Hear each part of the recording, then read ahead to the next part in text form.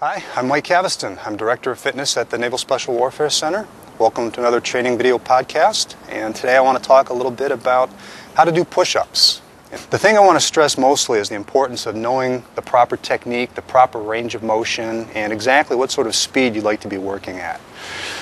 Many times people are conditioned to go as fast as possible, and certainly when you do the physical screening test you have to do as many push-ups as you can within 2 minutes, but you want to make sure that you're not sacrificing quality to artificially inflate the number of reps when you're doing your general training. So when we're doing push-ups, we want to make sure that we go through the full range of motion. We want to go all the way down so that we're touching the ground, and come all the way up so that the elbows are straight, and even protract the shoulders a little bit. Go for even a little bit more distance there. So that's the full range of motion.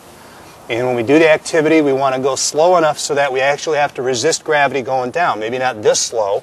I'm just sort of illustrating the point, but we don't want to fall down without any resistance at all. And so 10 push-ups, the cadence might look as opposed to doing something like this,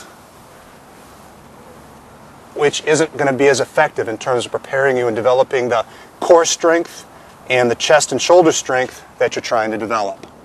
And that concept is going to apply to other activities that you'll do, including pull-ups, including flutter kicks, including sit-ups, and any other calisthenic exercise that you can think of where your body weight is providing the resistance. So just a training tip to think about, and this has been another training video podcast.